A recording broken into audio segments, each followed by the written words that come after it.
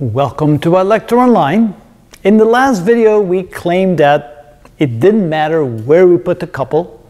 It could be off-center from the center mass and we could still see that there's going to be rotational motion with the center mass at the center of that rotational motion.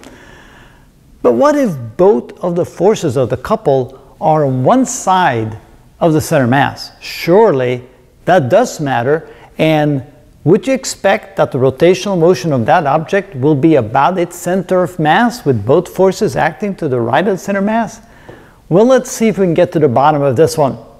So first of all, let's find the net torque in this case. So if I have two forces, one causing a positive torque because it will cause this to move in a counterclockwise direction. This one will cause a negative torque because it will be in a negative clockwise, or it will be in a clockwise direction. So therefore the net torque, or the net moment, will be equal to that force times this displacement or distance, F times d, minus this force times that distance, F times d over 2. So that would be Fd minus a half Fd, which is 1/2 Fd. So we still have a positive torque. It's 1/2 one of the forces times the displacement, or the distance from the center mass to that force right there. All right. So, of course, we should have an equivalent system, and we can ensure that we have an equivalent system because we use the principle that we can take this force and move it to the location where it goes right through the center mass, so it does not cause a torque, and then add to that a couple which will have the same torque as the original torque of that force. And so you can see that we're going to take that force on top, move it to the center here, and then we have a couple formed by these two forces. And I'll go ahead and circle them with a dashed line. There we go. And so we can see that the torques must be the same for that top right force as I have here with this force and that particular couple.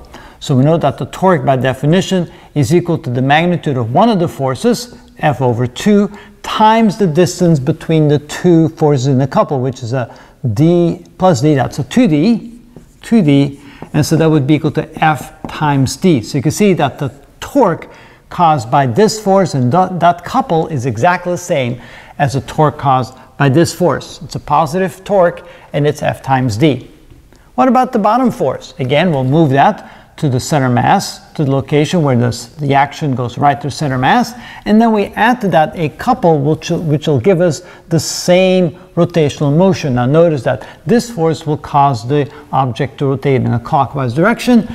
This couple will cause the object to rotate in a clockwise direction, but does it have the same torque? Which, let's find out. So this is torque 1, this is torque 2, and that would be equal to the magnitude of one of the two forces, which is F over 2, times the total distance. The total distance between the two would be d over 2 plus d over 2, or a complete d, which is equal to 1/2 Fd. But also, since it causes a clockwise direction, we know that it's going to be a negative torque.